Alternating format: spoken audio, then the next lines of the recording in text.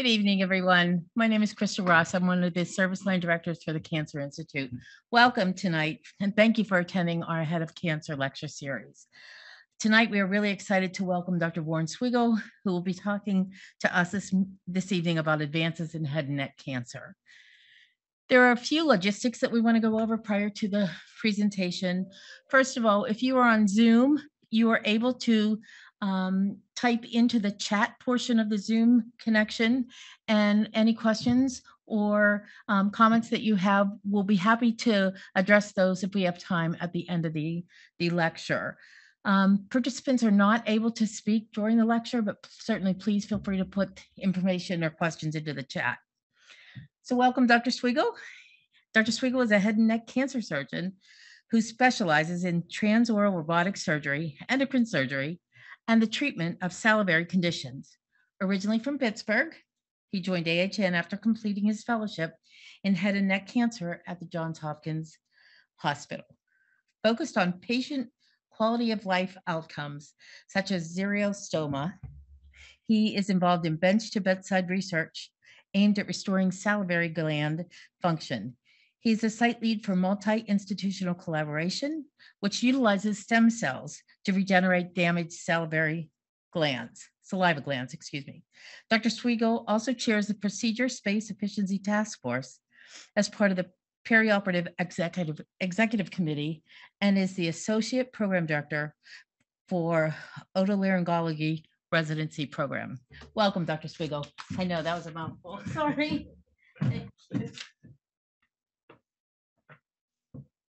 Thank you. Thank you. That sounded much more impressive than I feel. Thank you.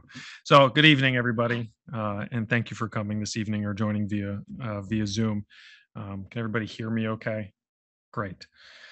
So as stated, my name is Warren Swegal. I'm a head and neck cancer surgeon here at Allegheny Health Network. As mentioned, originally from Pittsburgh, actually born here in this hospital, and happy to be back. And so tonight I'll be talking to you about some advances in head and neck cancer and looking to the future. I will be presenting or showing some products and devices. I have no industry relationships, however, to disclose or biases. I do have some NIH funding for an R01 related to the research that we do. And so with that, I'd like to remind everybody this month, April, is Head and Neck Cancer Awareness Month. This week specifically, if I recall, is oral cavity cancer awareness. And so very timely for our Head of Cancer presentation. Now, most of the people on Zoom and in the audience are patients, family members. And so my goals today are to really provide an overview of what head and neck cancer is like for a patient. Discussing some of the signs and symptoms, discuss a patient's journey through the diagnosis, treatment, and survivorship of head and neck cancer, review some prevention strategies, since that is very pertinent, and then also, most importantly, looking to the future, talk about what may be coming down the road in the next several years to the next decade. And so the very first thing I think we need to do is define what do I mean by head and neck cancer. That's a pretty general term. And so these really, most of us in head and neck cancer come from an otolaryngology or ear, nose, and throat background. And so these are cancers that involve the ear, nose, and throat, not the brain necessarily or the spine or the esophagus, but really focused mostly on what's called the upper aerodigestive tract. That includes things like the nasal cavity, nasopharynx, the oral cavity, the oropharynx, the voice box or larynx, as well as the hypopharynx. Now that also includes other sites, things like the thyroid gland, salivary glands like the parotid or submandibular gland, as well as skin cancers. We do treat skin cancers of the head and neck, and also cross over with lymphoma since we do have lymphatics in the head and neck. Now, for this evening's discussion, I'm going to focus on cancers of the upper aerodigestive tract since they are the most common and sometimes the most complex to treat in a sense. And specifically, I'm going to focus on cancers of the oropharynx, specifically the tonsil and the base of tongue. Now, the reason I'm going to focus on this, I promise only to show two graphs tonight. based on statistics, but this is from a paper in 2014 showing the trends in oropharynx cancer as well as other head and neck cancers. And you can see most of those lines are trending down. Again, especially in this graph to the right here. Again, you can see oral cavity cancers downtrending, larynx cancers downtrending, and other cancers, like I said, of the nasopharynx or hypopharynx going down. However, you see this pretty steep line headed upwards for oropharynx cancer. That's cancers of the tonsils and the base of tongue.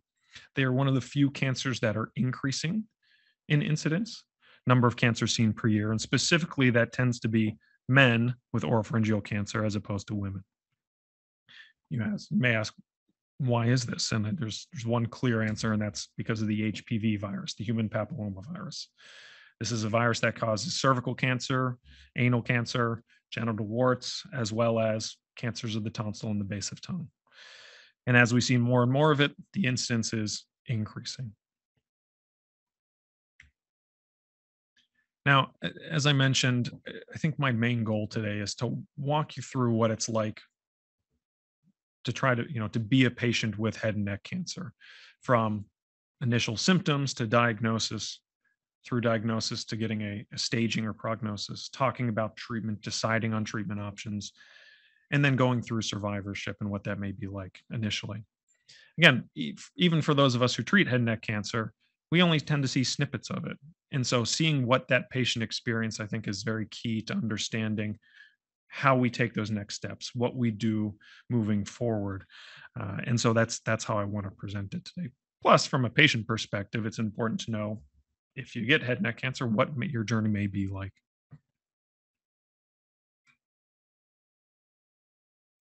And so, like any good patient presentation, we'll start with a case vignette. This is kind of our standard head and neck cancer patient now. This is a middle-aged man who noticed he has a lump on the side of his neck, a neck mass.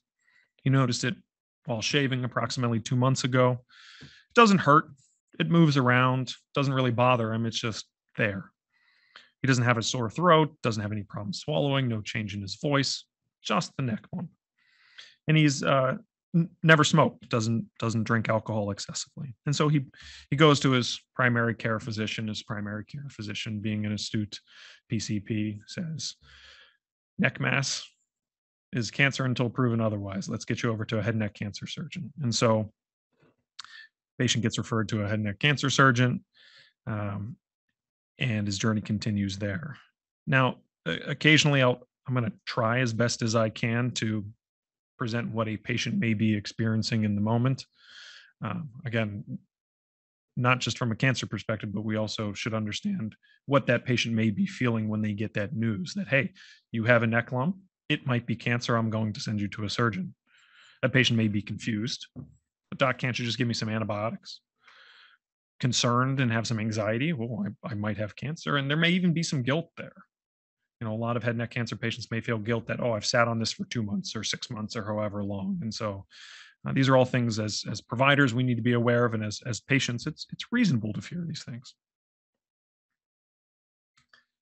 Now, we mentioned some of the other symptoms of head and neck cancer that a patient may have. These are things like persistent pain or sore throat, change in voice, problems swallowing, and pain with swallowing. These are two different things. Pain with swallowing is, I can swallow what I want, it just hurts. Difficulty swallowing or dysphagia is more of, I can't eat certain foods because they get stuck or they go down the wrong pipe. As this patient noticed a mass. Other patients noticed lesions, ulcers in the mouth, sometimes things on the skin, and bleeding. Bleeding may be a sign as well. Now, all of us may feel some of these things at any point in our life. Anytime you have an upper respiratory tract infection, you may feel 4 or 5 of these. Now, these symptoms specifically are those that last for several weeks and months and are severe enough that they may change how you act, change how you, or make you take medicine for them, or change how you go about your day to day. So there is some intensity to these symptoms as well. And so when patients get referred to the head and neck cancer surgeon, there's usually a pretty standard path that they follow within that visit. It usually starts out with a focused history. You obtain a timing of symptoms. How long has it been there? How intense is it? What have you done for it? Get a thorough cancer history. Have you ever had cancer before? Does your family ever have a history of cancer? And then get in what we would call an exposure history. Do you smoke? Do you drink alcohol? Things that can increase your risk for head and neck cancer. That's usually followed by a thorough head and neck exam, looking in the ears, the nose, the mouth, taking a feel of the neck, and then sometimes a detailed exam of the inside of the throat. Looking for, again, are there other lumps or bumps? Are there enlarged lymph nodes? Are there other lesions? Is there other concerning signs that say, yes, this is a cancer, or no, this isn't a cancer? And then sometimes we do other things to augment our exam, things like scopes, endoscopy, looking in the nose with a camera, looking down at the voice box with a camera to get a more detailed view, areas we can't reach just by looking from the outside. Some people like to use an ultrasound, especially in the case of a neck mass. Some head and neck surgeons are trained to use the ultrasound in clinic, again, to look in more detail. And then sometimes a biopsy is recommended. Yes, I see something. Let's see what it is. And that usually is done with a biopsy. And so to get back to our patient, again, he noticed that left neck mass. On exam, it is mobile, meaning moves around, most likely a lymph node. On exam, there's also left tonsil mass that was seen. Kind of some tissue back where the tonsil should be, looks irregular, maybe bleeds when you touch it. The patient's a little surprised because didn't realize that was even there. Doesn't look in the back of his throat all that frequently. And then that would prompt a scope to be performed, a flexible laryngoscopy, to look at the base of tongue and voice box, which in this patient's situation were all clear. And so because of the tonsil mass and because of the neck mass, there is a high suspicion for a cancer. And so usually biopsy would be recommended. Now, that may be done in the office if feasible. If not, if it's a difficult to reach area, say of the voice box, that may be something we need to go to the operating room for, where you have to go to sleep in order to obtain, to get the biopsy. And then scans might be ordered, CT scan, PET scan, again, to get more information. Now, patient is a little more concerned now, definitely worried, stressed, and if a biopsy is performed, maybe even in some pain. And so we need to think about next steps moving forward.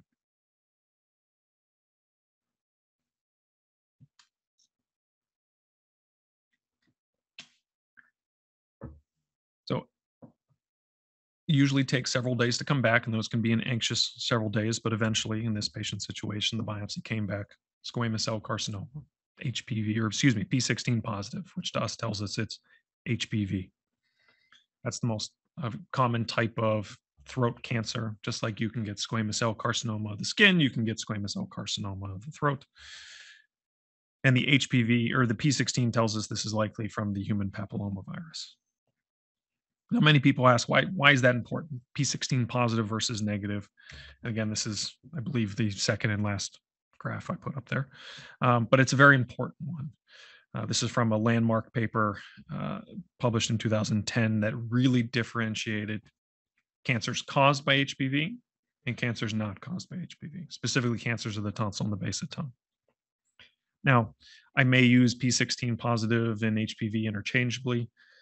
They don't mean the exact same thing. P16 is a protein our bodies make. And when you have HPV related cancer, we see a lot of that protein. It's just much easier to test for that protein than it is to test for the virus.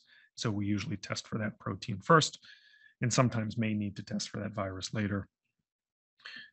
But the big key here is that on this survival curve, higher numbers meaning better survival, patients with HPV positive cancers of the tonsil and the base of tongue have much higher survival rates, meaning they're much more likely to survive through treatment than HPV negative, and much less likely to have the cancer come back after it's treated. And that's a very significant difference to point out. And so this is one of the major factors that tells us one tonsil tumor is extremely different than the other one. HPV positive tumors tend to be lower stage 1 and stage 2, where HPV negative tumors tend to be higher stage, stage 3 or 4. And again, that's a marker of how aggressive they are. Again, we talked about improved survival rates, but most importantly, this drives treatment strategies and treatment decisions. And so now that we have our diagnosis in stage, now we start to talk about, well, what treatments make the most sense? And so for patients, you may hear, okay, well, I'm going to present you a tumor board. You may not know what tumor board is. You may have heard about tumor board. Some of you may have attended tumor board. But the key concept behind tumor board is multidisciplinary care. Cancer care is a team-based sport. It's complex. There are a lot of things that can happen. There are a lot of nuances to treatment. And so it takes more than just the head and neck surgeon to get you through. And so having a well put together multidisciplinary team is essential to good quality care. And so oftentimes, like I said, patients present to or show up to the head and neck cancer surgeon first. I apparently really like this tie. But soon, especially at tumor board, we may have a medical oncologist and the radiation oncologist involved. To help us out, we also have our friendly pathology and radiology providers to look at the scans and the pathology and review these. But we also include many other services. Head and neck cancers can cause swallowing problems. Treatment of head and neck cancers can cause swallowing problems. So we have speech and swallow therapists. Radiation can cause dental disease. Sometimes cancers involve the dentition and teeth, and our oral surgery colleagues and dental colleagues need to be involved in their care. Lymphedema is common, and so patients undergo onc-rehab for neck stiffness lymphedema treatment. And you can imagine as we add layers and layers and providers, this is becoming more and more complex. And so we have nurse navigators to help patients or assist patients and navigate the system. We also have residents and fellows who are part of patient care. Research coordinators, we offer multiple clinical trials that patients may be candidates for. And again, we've now been talking about the stresses and the worry and the anxiety. There's a high rate of depression in head and neck cancer patients. And so oftentimes patients need to talk to a psychiatrist or a psychologist. Patients can be in pain, so we have palliative medicine. And again, the cost of cancer care is pretty significant. And so if needed, we have financial counselors.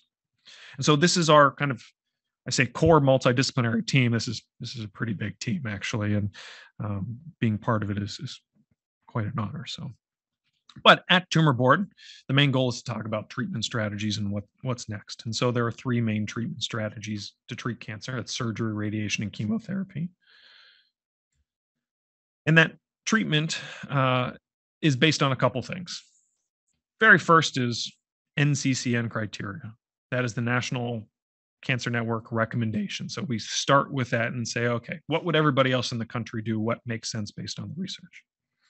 And then from there, we talk about effectiveness. What is going to be the most effective treatment? And what I mean is, what is going to be the treatment that is most likely to cure the patient of their cancer and not have it come back? Where is the cancer? That plays a huge role. Is the cancer in the mouth? Is the cancer of the voice box? Are there lymph nodes involved? Has the cancer spread outside of the head and neck? What are the risks? If cancer or if the treatment options are equal when it comes to treatment strategies and effectiveness, maybe one has worse side effects than the other. And then obviously patient choice is one of the main driving factors. If you have multiple options, you present all those options to the patient, walk them through what the treatment strategies are, and then let them pick what they want to do regarding their cancer care. And again, one of the major driving goals is also to avoid all three treatment options. We really try to avoid doing surgery, radiation, and chemotherapy. If we can get away with one treatment option, that's the best. Second best would be two. And so that we tend to divide it into two general treatment strategies. Either patients who go on to have surgery, oftentimes followed by radiation, a low dose of radiation, or patients who have radiation first, sometimes with chemotherapy involved as well. And so to touch on each treatment strategy, again, for patients, From a radiation perspective, the technique they use is what's called IMRT, or intensity modulated radiation therapy. This uses external beam radiation, shooting the beams through multiple detectors at the cancer. And then using image guidance and 3D conformal techniques, they can map out the tumor and plan the dose of radiation. You can see the picture here. You have a tonsil tumor on the left side, and then they can actually map out the dose levels to the tonsil as well as to the neck and contralateral structures. And so in terms of the radiation dose, this is important, an important point, because radiation, we'll talk about dose, we'll talk about high dose versus low dose, we'll talk about de-escalation, and it all is about how much dose are you getting. And think about it like a dose of medicine. There is a dose that is given per day over a certain period of time. And most of the time, primary radiation to the head and neck is 70 gray. So that's 35 treatments, which is usually 5 days a week for 7 weeks. Now, if you're getting it after surgery, that tends to be a little lower, 50 to 60 gray. And so it's 5 to 6 weeks of treatment. But the reason that's important, you may say, what's the difference between 10 gray?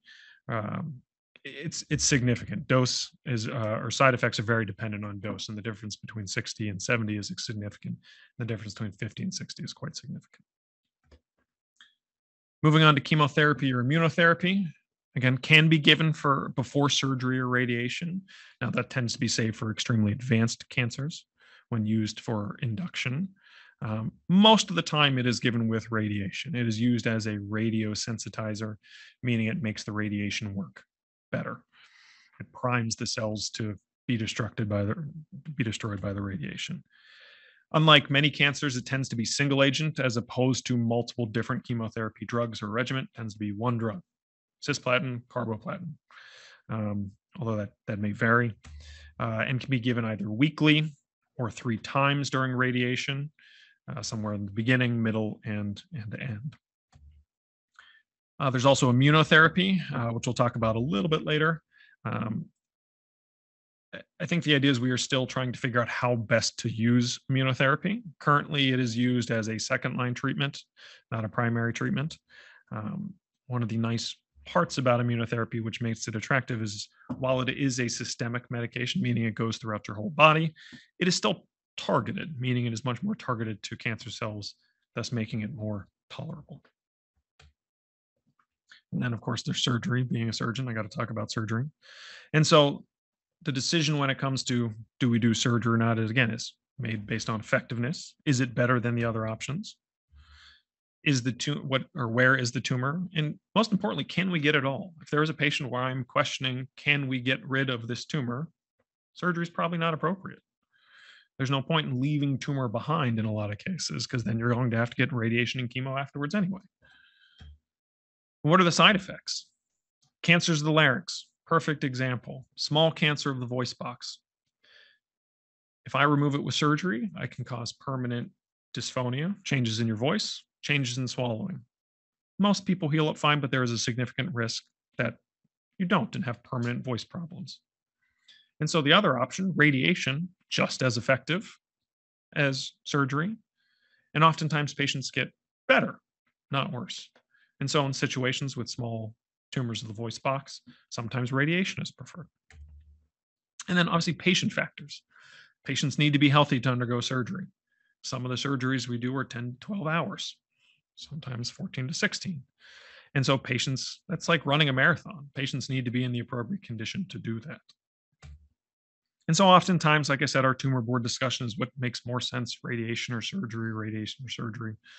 And sometimes there's a clear winner, and other times the patient gets to pick. And again, in this patient's situation, both radiation and surgery are reasonable options.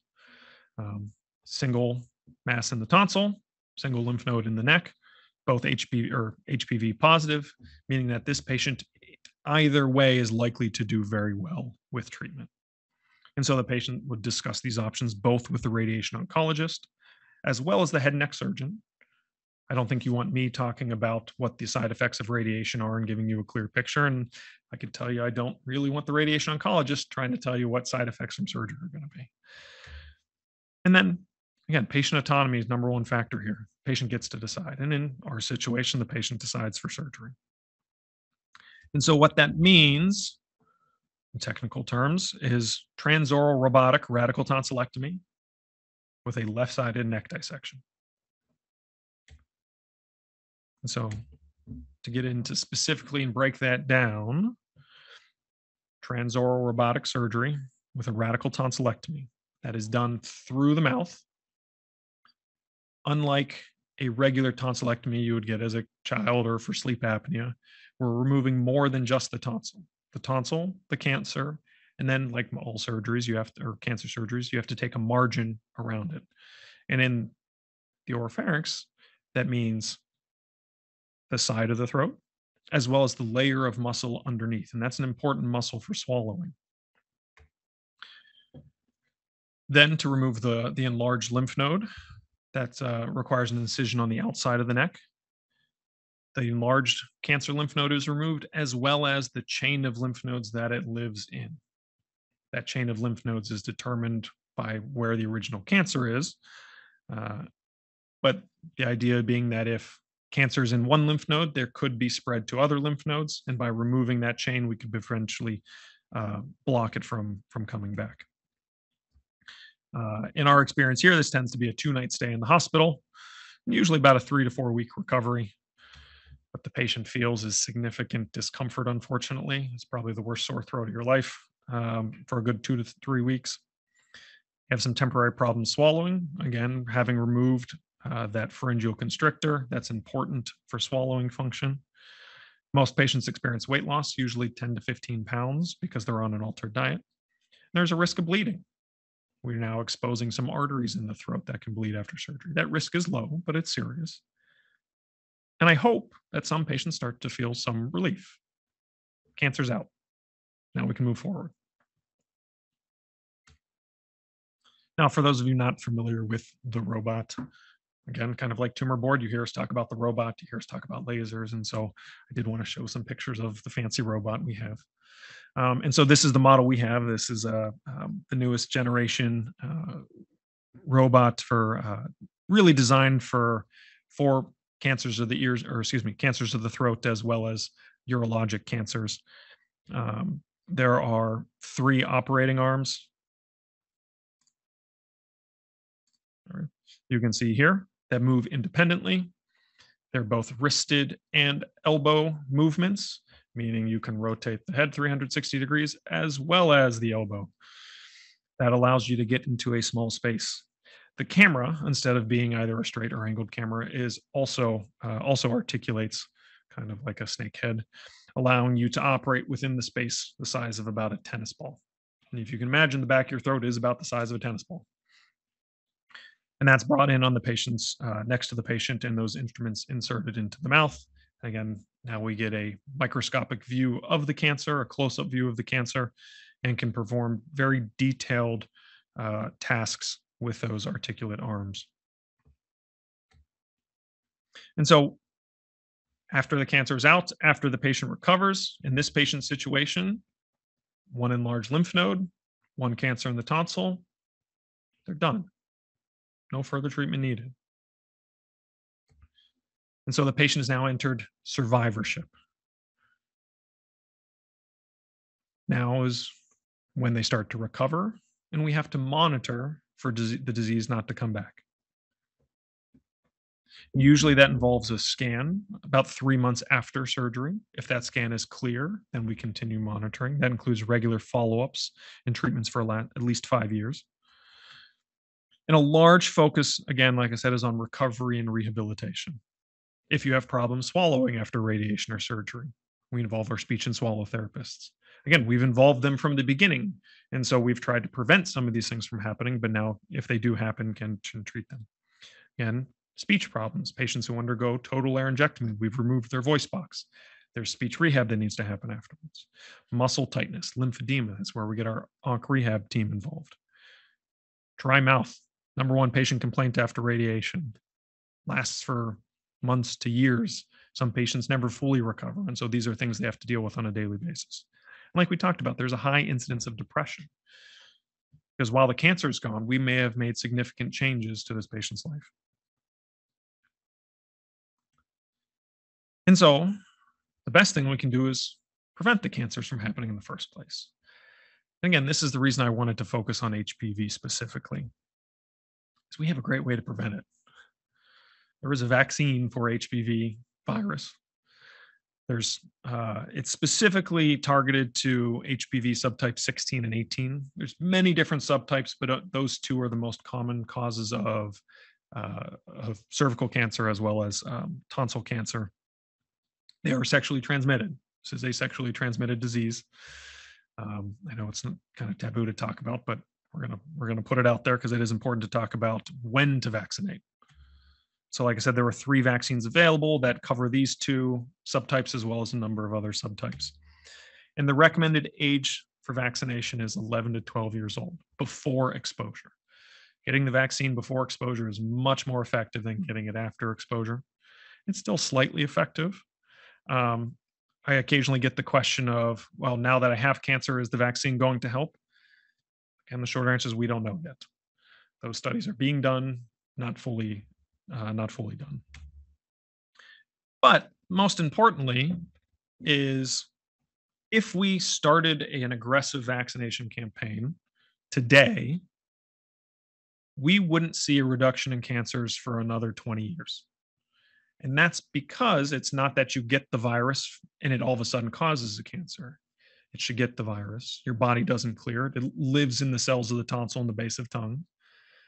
Over time, over decades, 20, 30, 40 years, slowly causes DNA changes, which then lead to cancer formation. And so all of those people who are currently exposed now may go on to develop cancer and the vaccine won't be effective. And so really, this is looking to the future. What can we do to prevent cancer 20 years from now, 30 years from now?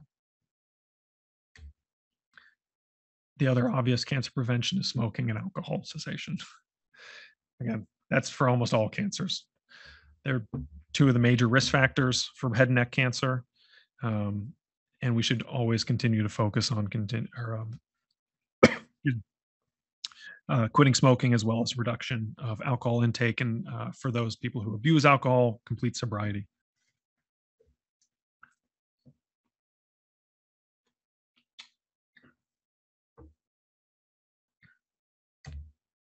So looking ahead, let me just check the time here. Okay. I've kind of set up for you what a cancer patient journey is like. Now, where can we make improvements? What is going to happen in the next 5, 10, 15 years? And again, I wanted to keep this kind of at a patient family member level. And so I'm not going to get into the nitty gritty detail of salivary analysis and testing or molecular testing and what genes we're looking for. But in broad terms, there are multiple areas to focus on. There's not going to be any one magic drug or pill that's going to solve it, unless you can prevent it with the vaccine. But at each step, there needs to be improvements. There needs to be faster diagnosis, better accuracy of prognosis and staging, having a better idea of what the cancer is going to do so we can then decide what treatment makes the most sense. Obviously, treatment is going to continue to evolve over time. And then afterwards, who do we need to watch after for 5 years? Who can we say, your cancer's gone, it's never coming back, don't worry. And then, like I said, even restoring that function afterwards in survivorship. Lots of advancements to be made there. One area our group is focused on, good work by my partners, Dr. Rusia, as well as Dr. Lowe and Dr. Arshun, really looking at, here we're focused on time to treatment. So we know that time from the diagnosis to the end of treatment is extremely important and can make a big difference in a patient's cancer journey and cancer care and their survival. And so we're looking at ways to improve or shorten that time, not necessarily shorten the length of treatment per se, but shorten that time in between, the time the patient is sitting at home, waiting for the phone call, waiting to see the next person. And so a lot of parallel processing. This is a lot of process improvement. Things like improving access, just getting the patient into the clinic faster so we can get the diagnosis faster. Looking at treatment pathways. Can we set up clear treatment pathways and say, yep, this patient has this cancer. We put them on this track. They're seen by these people and just keep them moving forward. And then coordinating care. Again, that's that key of multidisciplinary care, having us all in the same team so that we know what the other person is going to do, can anticipate, and can keep moving forward in an efficient manner. With regard to diagnosis, there are a lot of one-off studies out there. There is nothing, what's the word I want to use? No one specific test yet. But I get the sense as the research comes out that in the next several years, there will be a saliva test. You swab your mouth, you spit into a cup. It'll tell you, are you at risk for cancer or not? Maybe it's looking at HPV DNA. Maybe it's looking at cancer markers or epitopes. Again, the specific test isn't there yet, but there are a lot of potential options out there. Narrowband imaging is something that's been around for a long time. Ways to say, hey, I see a spot. Is that spot concerning for cancer or not? Again, using our UV light or regular light, that may be difficult to tell, but narrowing the wavelength spectrum can help you see vascularity, can help you see changes that you can't see with the naked eye. Genetic testing. This is something we already do for thyroid cancer. Oftentimes, thyroid cancer biopsies are inconclusive. It looks a little irregular, little suspicious, can't tell you if it's cancer or not. Well, now we can take that specimen, take that biopsy, send it off, look for genetic mutations, look for microsatellite instability, look for other changes that say, yes, this is more likely to be a cancer. And that drives what we then can do. I foresee that that's going to be happening to other types of cancer, whether it be tonsil cancer. Again, HPV is similar to this. HPV tells us, yes, it's this type of cancer versus this type of cancer, and treatment's going to differ. And then there's always the question of, well, shouldn't we just be screening everybody? Well, screening has a lot of its own issues. And so you need a very clear screening program that can pick up undetectable cancers, but also weed out those patients who don't have cancer. And so we don't quite have a clear, great screening ability yet. But again, is it going to be the salivary testing? Is it going to be circulating tumor DNA? Unclear. But again, that I think is going to be coming in the next 10 years. From a prognosis and staging standpoint, again, we talked about HPV. That has been one of the number one prognostic indicators, telling us, yes, you are likely to do well, or no, hey, we have to be more aggressive with treatment. There's a lot of research into different subtypes of oral cavity cancer, looking at the genetics of oral cavity cancer, looking at the mutations behind them. The idea is mutations drive function. And so form follows function. And if the mutations are on one pathway, then it might be more aggressive. Or if the mutations are on a different pathway, then, well, maybe this spreads faster than the other types. Or again, third subtype tends not to spread, just tends to grow locally. You should be able to remove it, no problem, don't need any radiation afterwards. And so as those details come out, I foresee that as we develop those molecular tests, those will help tell us that, yeah, those 10 cancers that we all treated the same before, we're all going to start treating differently because of those changes. Again, this is all kind of personalized medicine, right? And then importance to things like tumor grade. Things we've been looking at for years and decades are coming into new light as well. We talked about mutational analysis and that personalized medicine. This is it's the era of big data and AI. The number of papers looking at using artificial intelligence to diagnose and stage head and neck cancer has absolutely skyrocketed. I don't think I can pick up a journal now that doesn't have an article about artificial intelligence use in the diagnosis of larynx cancer or predicting patient outcomes. And again, as we are better at collecting data, have bigger pools of data, we can use AI for these situations. Again, it's helpful to understand what the artificial intelligence is actually using to make those decisions, and that can be difficult on the back end. Again, I'm not an AI expert and don't intend to go into those details, but I would say lots of potential. And again, understanding these differences, again, the key is that this drives treatment. So diving into those treatment changes, admittedly a slightly busy slide. but I'm going to break it down from each treatment subsite. So from a medical oncology standpoint, the things we are actively doing, have trials for open now that we are looking to answer, questions we're looking to answer. Dosing. Does 3 times during radiation versus once a week matter? Does the type of chemotherapy matter? Does it matter for salivary glands whether they get chemotherapy or not? It's the same treatment we've been using, but there's nuances to how that is used that, like I said, we actively have trials open for. How best to use immunotherapy? Do you use a PD-1 inhibitor? Do you use a CTLA-4 inhibitor? Do we try to find another target for head and neck cancer? Some of these therapies work great after treatment. Some may work even better ahead of time. And so, window of opportunity trials to say, hey, patients having surgery, let's just put them on this medication before they have surgery, take their cancer out and look at it afterwards. Those are the types of trials where the patient is getting standard of care. Yes, I'm planning to do surgery, but let's give you something else to see if that can help ahead of time. And then when we take the tumor out, we can see what the tumor or the immunologic microenvironment is. We can see if there has been regression of the tumor.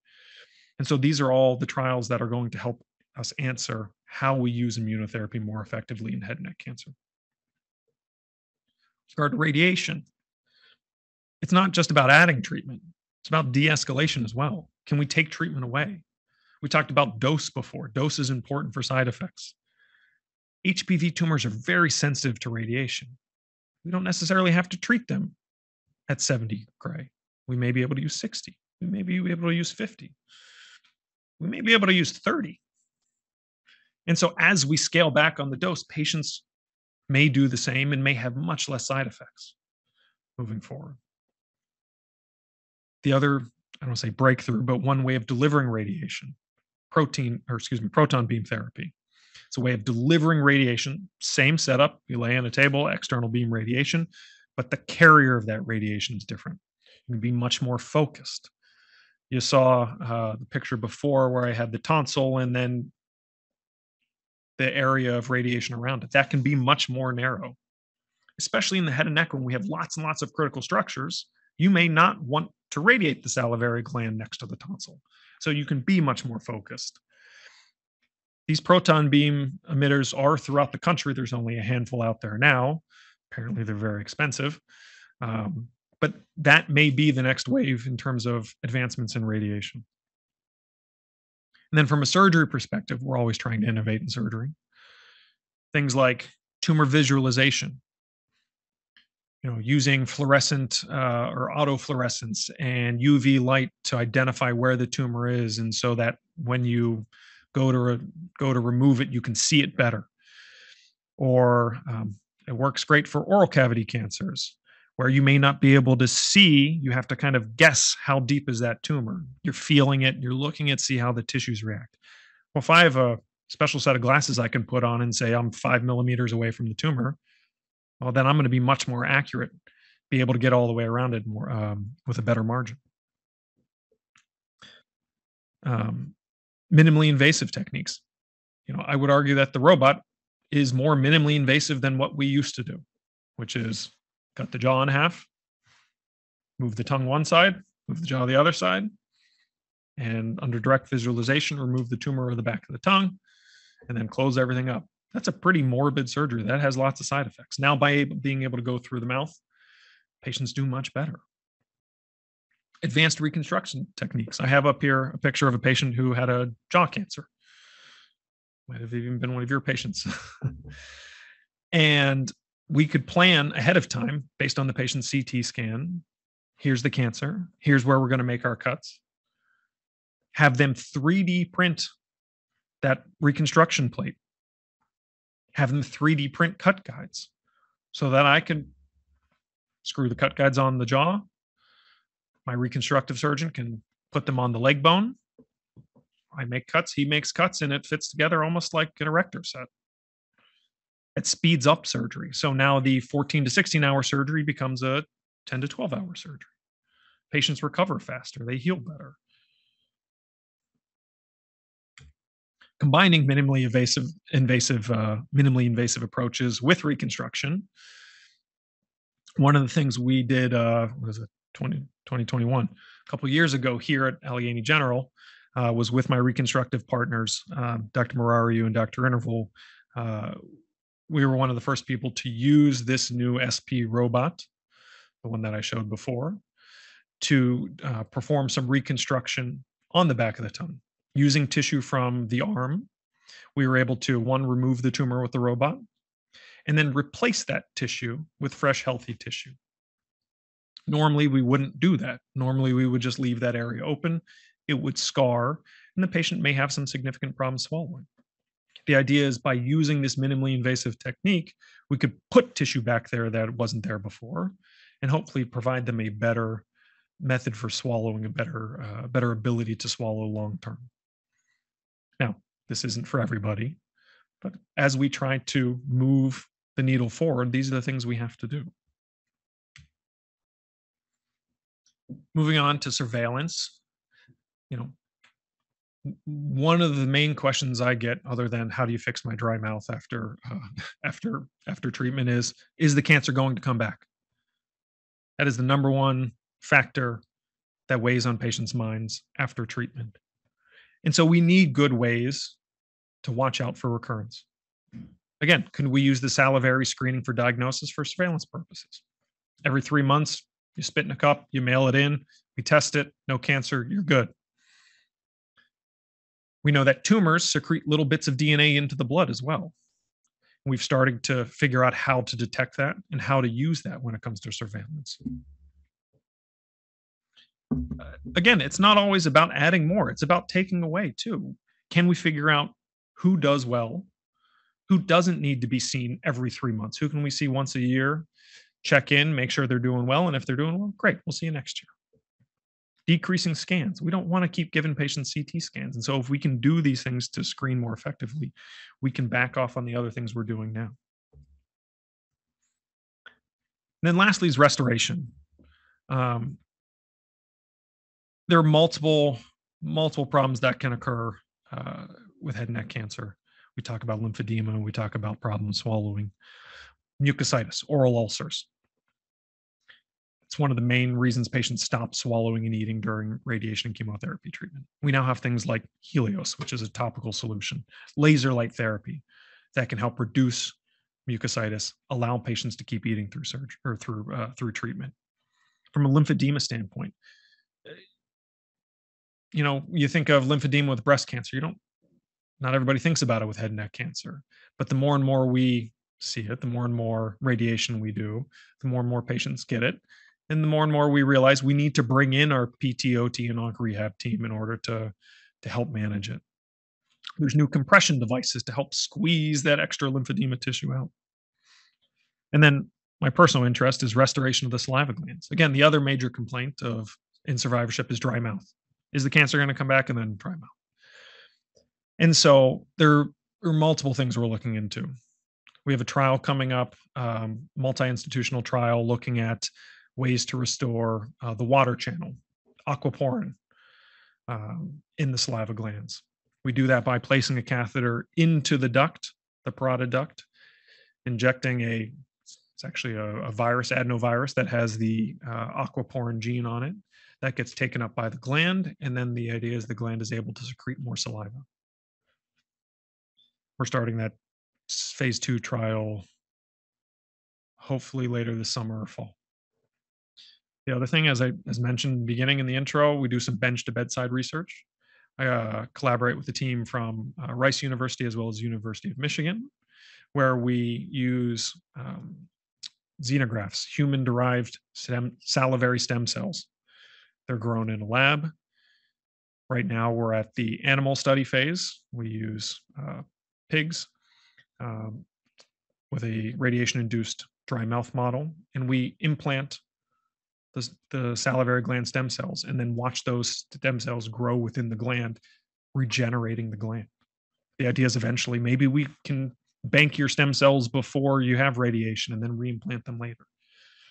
So these are all, again, things that hope to happen. So to summarize, as my time kind of comes to a close, many changes in head and neck cancer, I think, are to be expected. While most head and neck cancers are decreasing in incidence, the number of tonsil and base of tongue cancers is going to increase for at least the next 20 years. And so we need to be prepared for that. We can prevent some of that in the future with the HPV vaccine.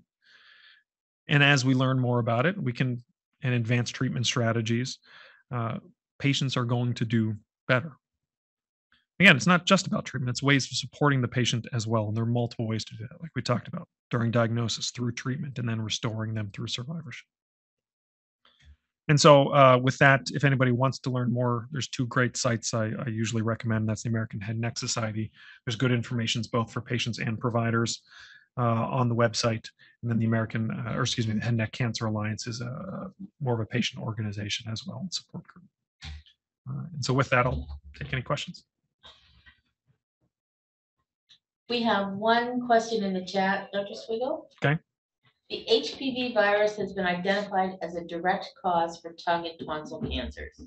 Is there a link to some other factors that would cause a chondrosarcoma in the larynx, resulting in a total laryngectomy?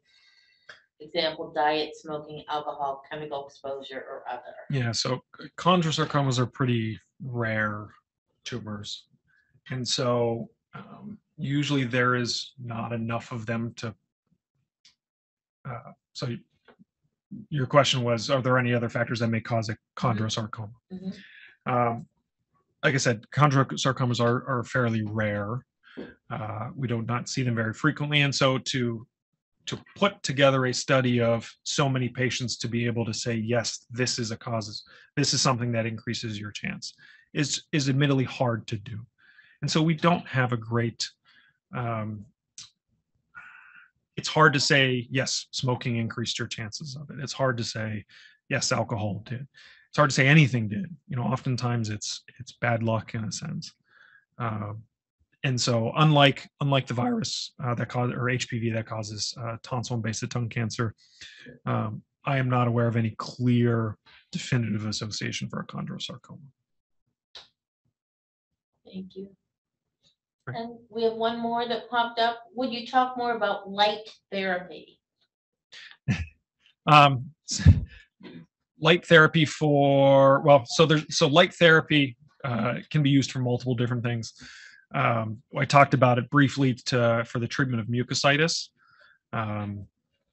It can be delivered while patients are going through radiation and chemotherapy in order to reduce oral ulcerations. It can also be used to treat cancer.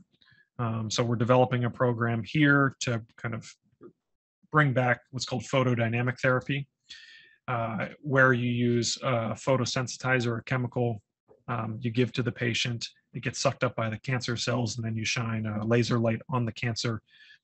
The laser light interacts with the chemical, causing destruction of the cancer cells. And so it's very specific, or that's the idea, where you're not making cuts. Patients tend to heal a little bit better. It's used in esophageal cancer as well as some forms of lung cancer. It can be used in cancers of the mouth and throat, although is not widely used. And so we're looking to do more of it in order to provide another option for patients. Those are the main reasons we would use light therapy for head and neck cancers. That's what we have in the chat. Are there any questions in the room? Here, one in the front. If you take the voice box out, do you have to have a tracheotomy in this? So when we take out the voice box, or what's called a total laryngectomy, we have to reconnect the windpipe. Right. Since it's not connected to the mouth anymore, you're left with a permanent, what's called a stoma, where the windpipe opens up directly to the neck, a circular opening that you breathe out of. Right. You don't have to have a trach tube in there long term. Usually it's just left open, or there's a little filter that can be placed on top, but it is permanent. Any other questions?